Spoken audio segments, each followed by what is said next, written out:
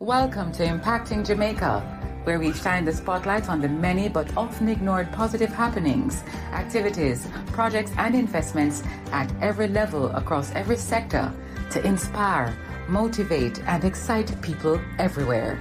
Impacting Jamaica is powered by the Philip and Christine Gore Family Foundation, the Jamaica Public Service Company, Manpower and Maintenance Services Limited, Red Stripe, Kyramed, and Proven Investments Limited. Welcome to Impacting Jamaica.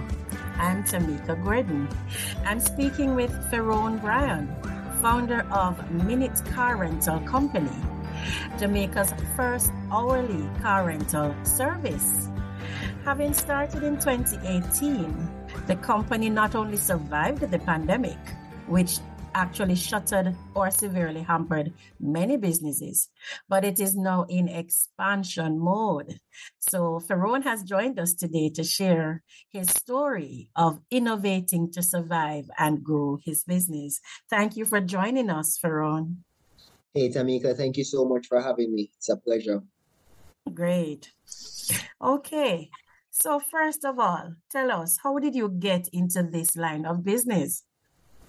It's a bit different. So I'm a marine engineer by profession. So I'm a chief engineer on yachts, and I was always looking to diversify to figure out what I was going to do at home. And one day I was literally in that peak of trying to figure out what I should do. One day I was literally just passing by, I believe I was in Costa Rica, and I saw a Zipcar ad. I was like explaining about hourly rentals and stuff like that. And I was like, man, that can't work. And in seeing that, I was just like, I was so impressed. And I decided that, you know what, I'm going to start this thing. I'm that kind of guy, I aim and shoot. And then I figured this out roughly about in August, and then we started in November. So it was that close. Interesting. So outside of being an engineer, were you involved in any other entrepreneurial ventures before starting this company, or were you a newbie to the whole realm of operating a business?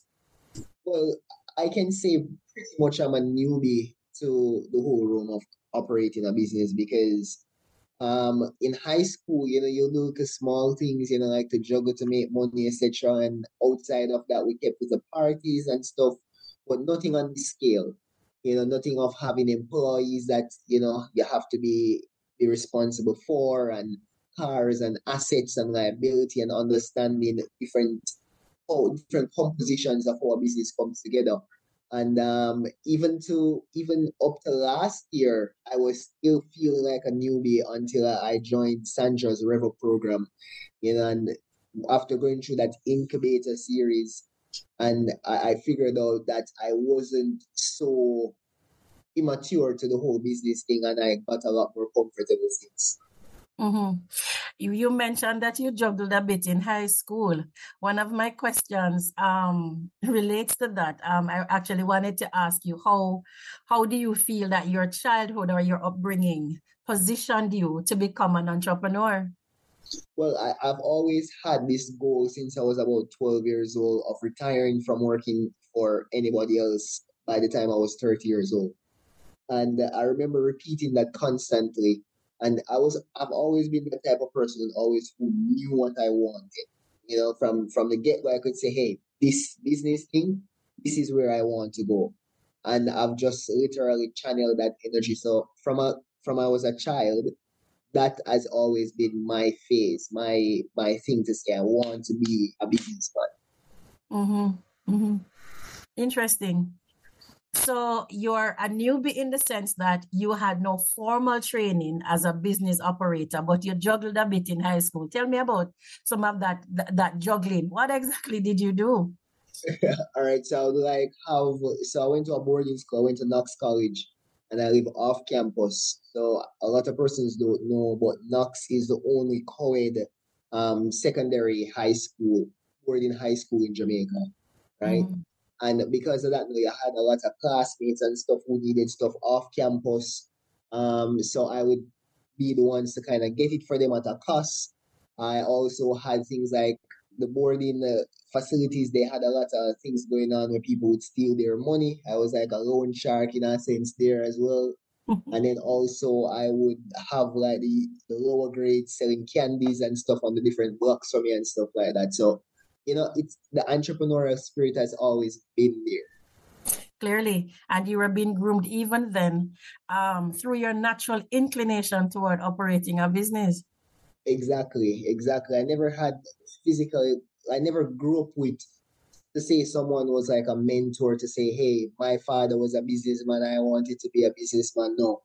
I just had that sense of, hey, this is what I want to do and I'm going to figure it out as I go along. I'm going to try as much as I can to understand what this entails and how can I maximize on these talents, or become better at being a business individual. So how did you end up in engineering then?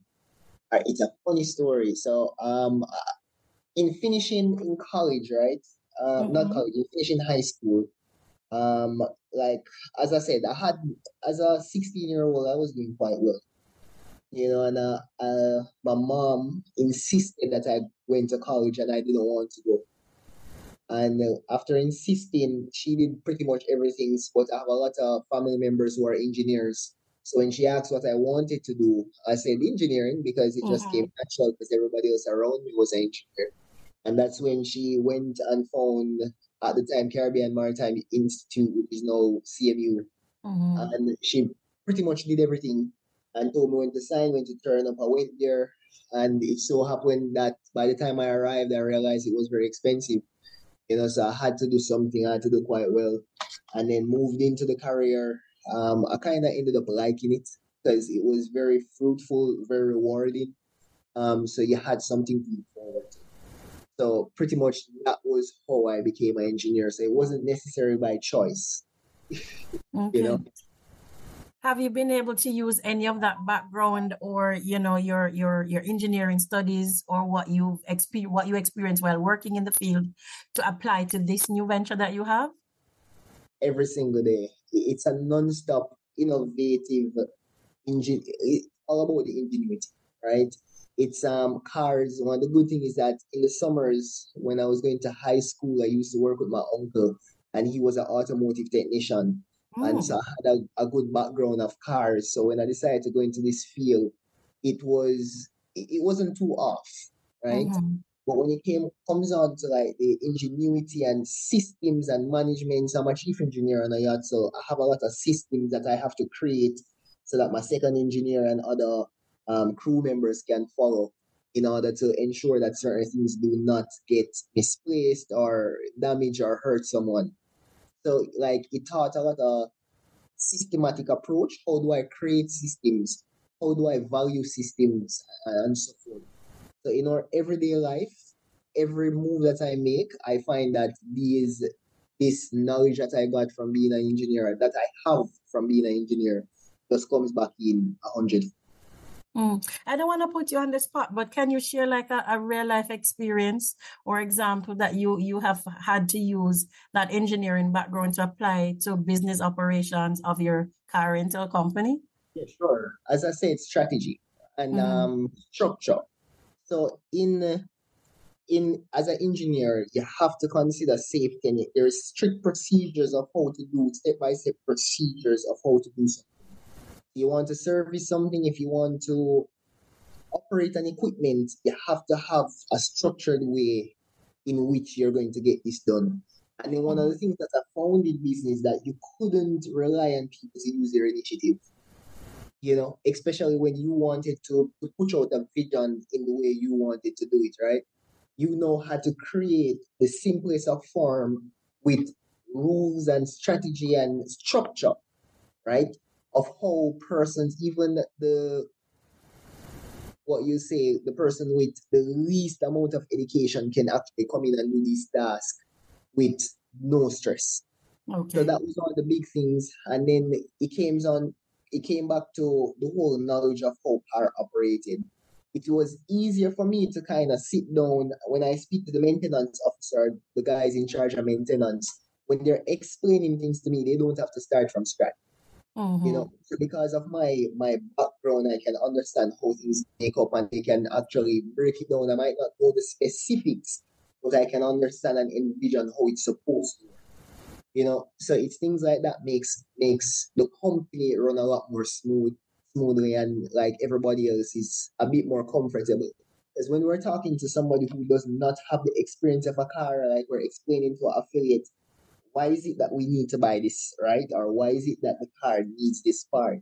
And they have no knowledge, it makes it a lot harder for us. Mm-hmm. Why this business model though? Why this model or strategy for a minute or a minute for your car rental company, the hourly strategy that you started off with? It's very funny about how the name and how everything came together. So minute rentals, literally the moment I thought of the idea, like the name came to me in a flash. Minute rentals, like it just all fell in place like it was just meant to be. Right? Um, the reason why I chose Aurelia, I like standing out. I don't want to do the norm. I don't want to do something that everyone else is doing. I strongly believe that if you want to do well, you need to solve people's problems. Mm-hmm. Right? You need to create a business that's going to help individuals to solve their problems. And giving somebody the option of short-term rental was something that they wanted, but nobody offered. So in one sense, we were now solving the problem of providing a short-term rental base to the Jamaican public. And with that, when we went into social media or any marketing platform to put the brand and the company, it would stand out. So when people think about minute rentals, they're thinking, okay, they're different. So if you see one of our advertisement coming on social media, you're bound to click it, right? I strongly believe that 7 out of 10 persons click on our ads when they see it on social media, and this is the reason, because it's different. It's different. Okay. Where are you from? You mentioned Knox. Are you from the central part of the island? All right. So I was born in Trelawney, and then I moved to Kingston with my mom. And then coincidentally, I passed for Knox College from Portmore. So I ended up moving back to the country, and I lived with my aunts and my grandparents for that 5-year period. Okay. So I'm back to the business at hand now in terms of the company. How has your company grown since you started in 2018? And what are some of the expansion activities that you're now employing? So in 2018, with this week, I came to Jamaica, I believe the 2nd of November, and we started the company on the 12th of November, right? And we started with 2 small Suzuki Altos, right? Because the idea was that we'll have hourly rental. We want to start with small cars that's economical and people can move around quickly. It doesn't cost them much. And then we started in November, which was like the high season, right? Because you're going into Christmas. Mm-hmm. And we realized very quickly that, man, we didn't have enough cars. The phones were ringing nonstop. And that's when the affiliates program was formed. And I reached out to some colleague of mine and I asked them would they be interested to buy some cars and, put in the fleet, and we'll split the revenue at a 70-30 basis. And we use that model to kind of advance the company, growing the fleet to roughly about 15 cars. So we went from 2 cars to 15 cars within about 6 months, right? But then we had the challenge now of kind of figuring out, okay, Ferone, now you have these cars, you're getting these bookings, but there's so much more to renting cars than just putting someone in the car. We started with our deposit system at about $2,000, which was just ridiculous thinking about it right now. Like someone will come and rent a car and they only put down a $2,000 deposit. And man, we were just getting non-stop damages. So you were making that income, but you were paying it out. And then we had so much insecurities because at one point I was still traveling back and forth, right? So the company was in a young stage, so we still needed that capital. So I needed my job to help kind of fuel the company. So I would hire managers to kind of to fill in. Mm-hmm. And that was like our biggest challenge, because no one could understand the vision that I was trying to push out. And we kept falling behind, and then COVID hit, and then that Hold was on. So how was that a challenge? You getting managers to fill that void when you had to go back overseas? How was that challenging? because the problem was I don't believe that they understood the vision, right? A lot of persons, when you think about managers, especially the business guys, because I tell people I'm not really a businessman, I'm an engineer. My job is fine, is solving problems. That's what I do. Um, but a lot of these persons they concentrate a lot on dollars and cents, and because they concentrate so much on dollars and cents, they miss the grand vision of where you're bringing the company. So what will happen is that they're so fixated on being profitable and earning a profit that they lose the sight of what the company should be. And in what way would they lose sight though? Operationally, they wouldn't do. Operational, yes. So give me an example of what they wouldn't do that you needed them to do. So they'll move from renting cars, they want to change the entire model itself. Like do not rent cars hourly, rent cars daily. Like things like that, and they wanted to concentrate on that. But one of the things that they kept missing is that their biggest pull was the fact that we rented cars hourly. The reason why we had people coming through our doors more frequently than everyone else was because we rented cars. But given, there are downsides to that because the more you rent cars, there's more maintenance and there's more things like that. And those were also things that we didn't figure out in time. And these guys they didn't have the skill set of maintenance. So when the mechanic would come to them and say, hey, we need this part, it would be like to my first comment earlier, they wouldn't understand how a car would work. So they'll be like, okay, no, or they'll be like overcompensated. So it's either they're saying that, hey, all right, let's not buy that yet, or come on, let's buy this now.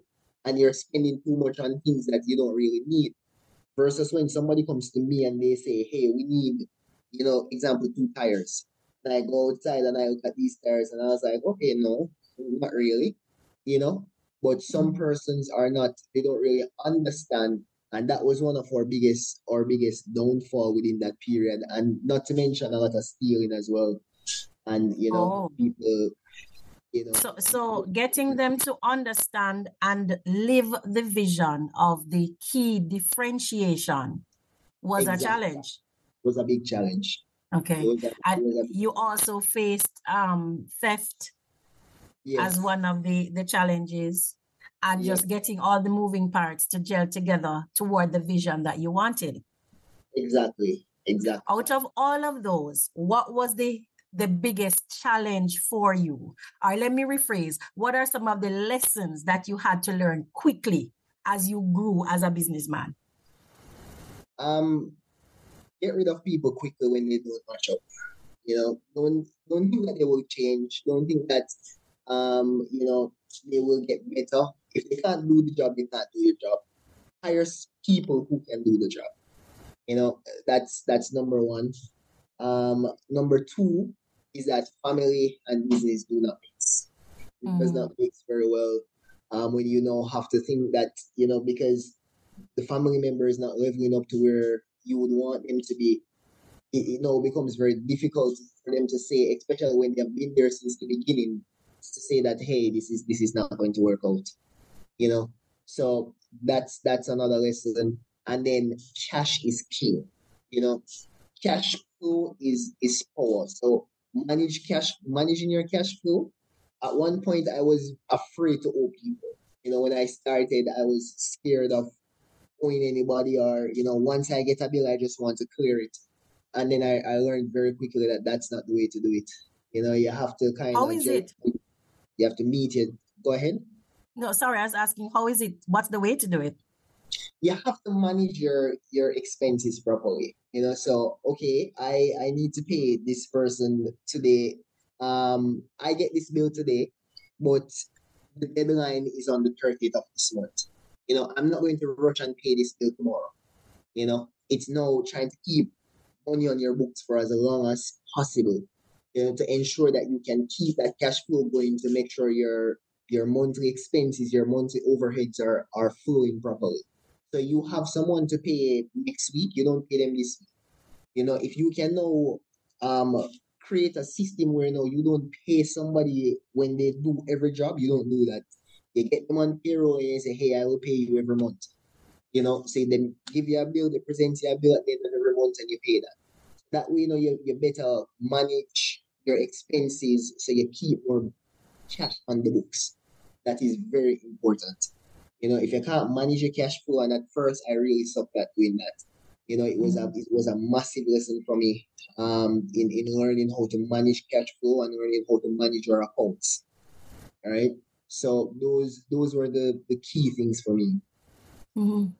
So in light of all of that, what lesson would you share with an aspiring entrepreneur who is afraid to get started?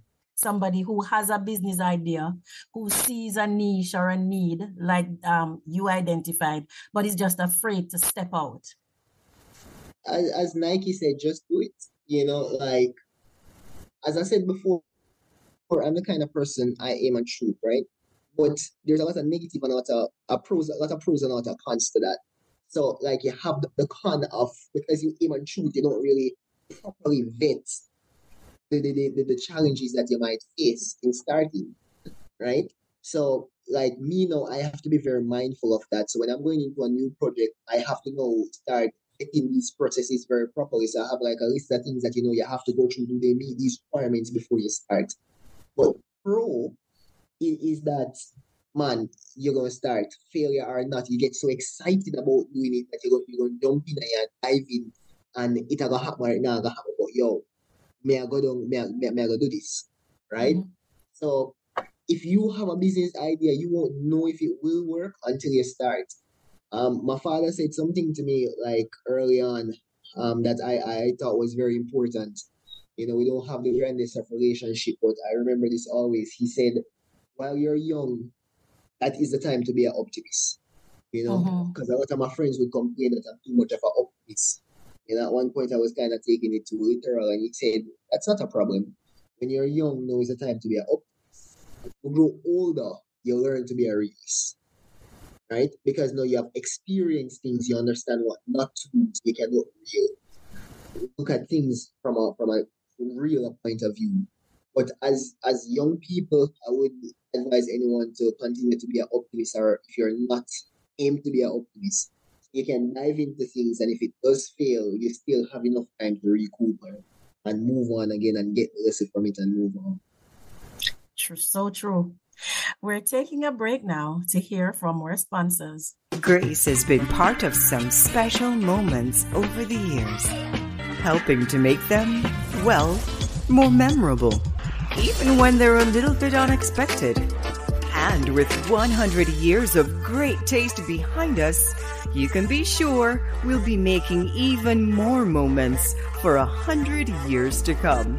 Grace, taste that moves you.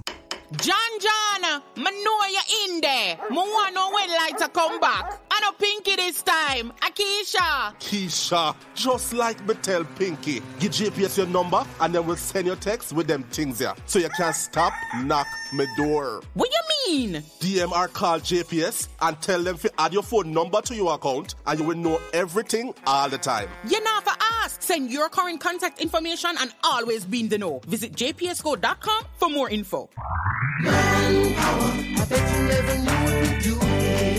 Searching for a one-stop solution to all your facilities maintenance needs? Visit Manpoint Maintenance Services Sales and Distribution Center.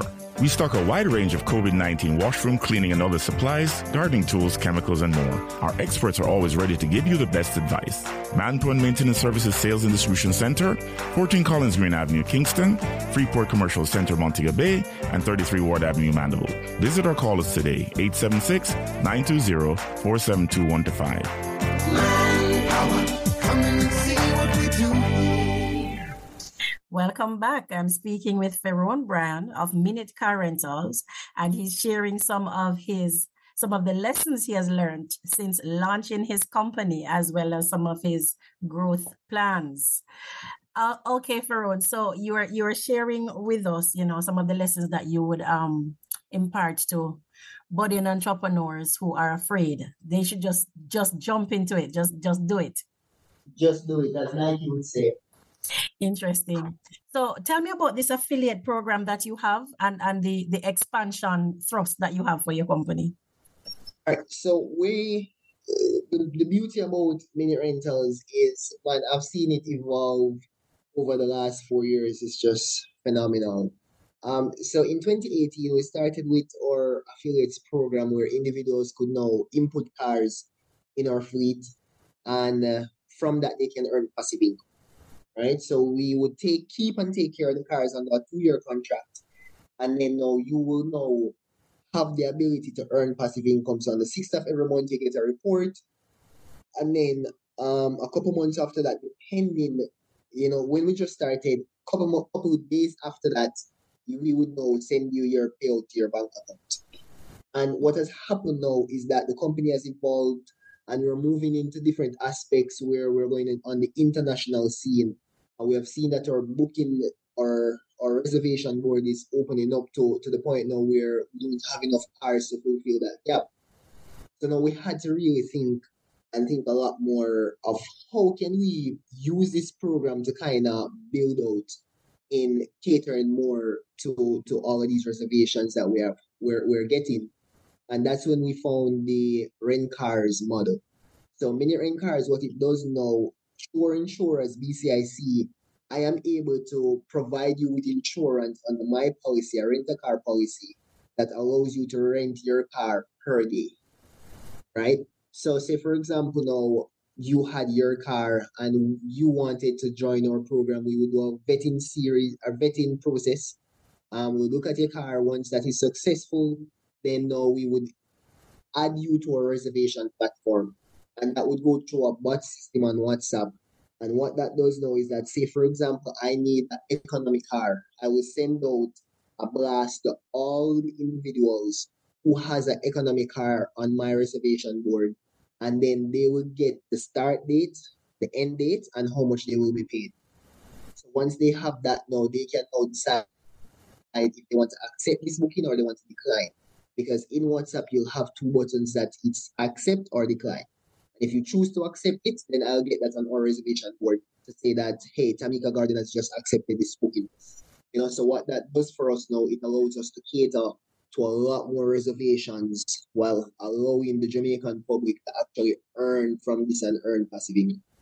So if I have my car, my personal car, I can sign up to be an affiliate with your company, and that would allow my vehicle to be used as a rental car to bring passive income for me.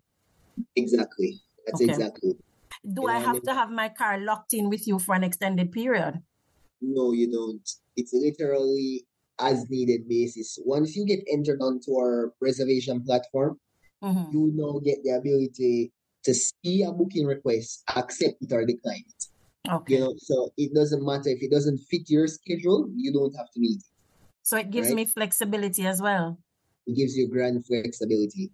And with that, we still take majority of the liability aspect, because we have an in-house coverage that covers your cars in bumps and scratches up to 150,000. And then outside of that, if something should happen beyond that, then we do have our insurance we can claim. Interesting. Tell me about the experience of winning the Jamaica Stock Exchange's pitch room in 2020 and how this helped to boost your company. Was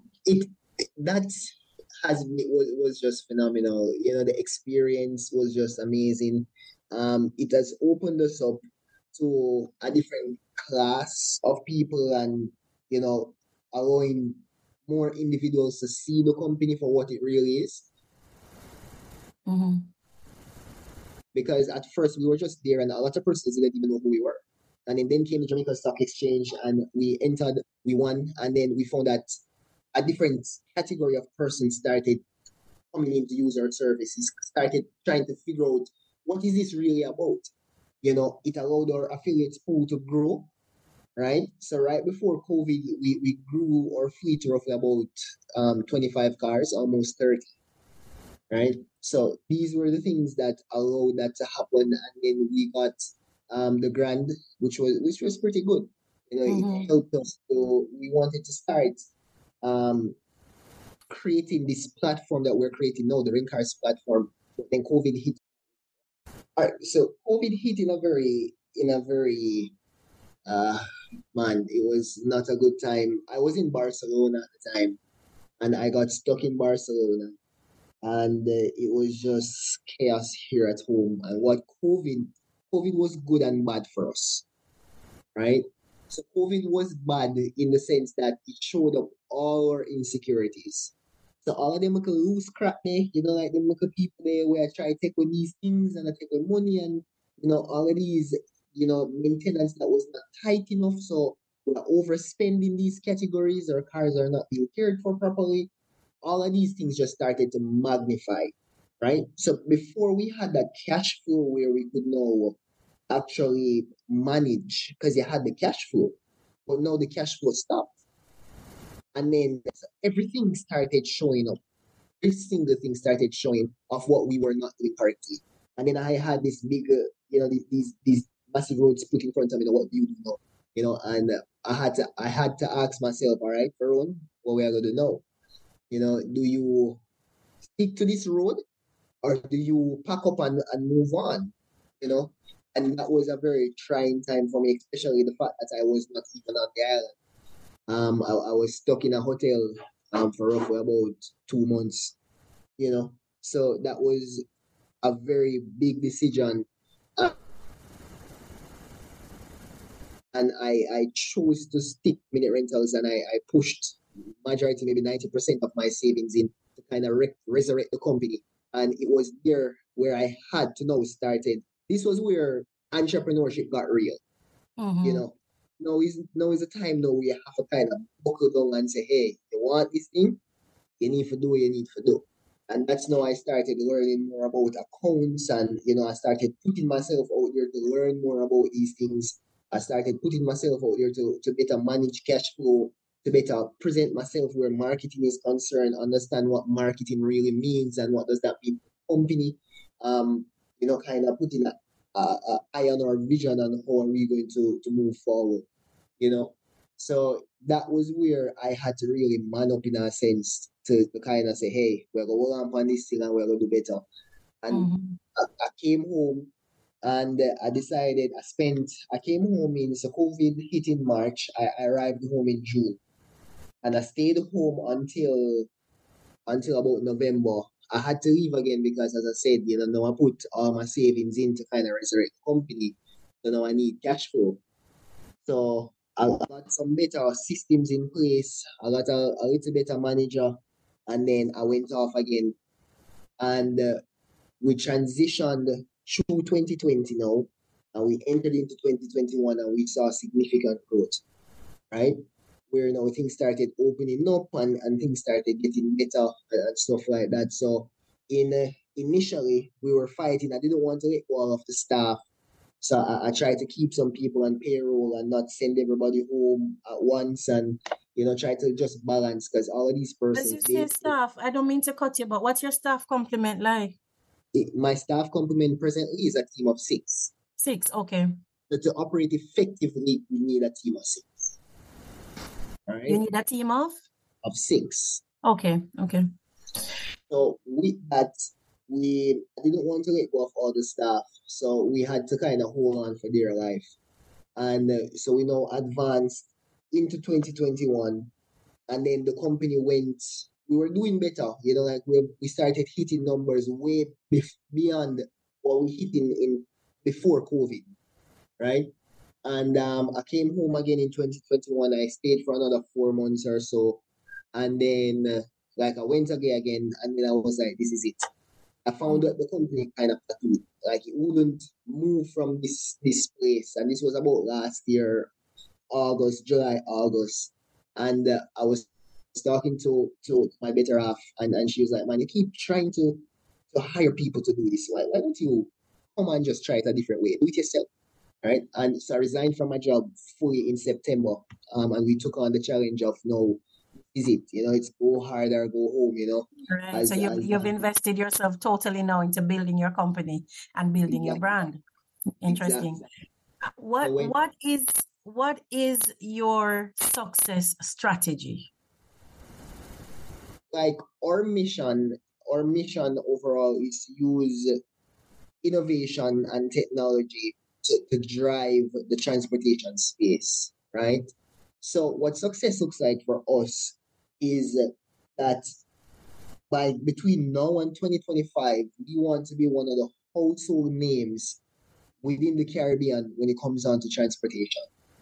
So now our biggest aim right now is just to be amongst the top 5. So when people think about traveling, they're amongst the Avis, the budget, the island car rental, they're thinking about us, right? But that's the strategy that you have for the company. But what I'm asking is, what is your personal success strategy?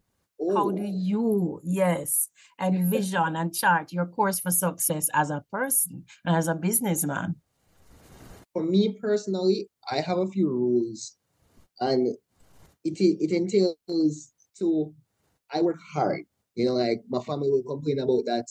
My aim is to outwork everyone else. I won't tell you that I'll be the smartest person or the best at whatever we're doing, but I can promise you that I can outwork you. And through that, I have a level of perseverance in getting to what we need to accomplish. And then through hard work and perseverance, I think I have vision. I know where we want to go. I have an idea through my travels and what I've seen in where we want to go. And I use those guiding principles of hard work, perseverance to get here. Mm-hmm. Interesting. Thank you so much, Ferone, for sharing your story and your path for growth with us. It was a very interesting conversation, and your company, by virtue of its business model, is indeed a very unique and interesting one. We wish you all the best in your continued endeavors, and thank you for speaking with Impacting Jamaica. Thank you so much, Tameka. It was my pleasure to be here. Impacting Jamaica is powered by the Philip and Christine Gore Family Foundation, Manpower and Maintenance Services Limited, the Jamaica Public Service Company, Red Stripe, Caramed, and Proven Investments Limited. If you or anyone you know is involved with projects and activities that excite, motivate, and encourage, send us an email to impactingjamaica@gmail.com. We'd love to hear from you. Do join us again for another in the series on Google Podcast, Audible, Spotify, Podcast Addict, and Stitcher.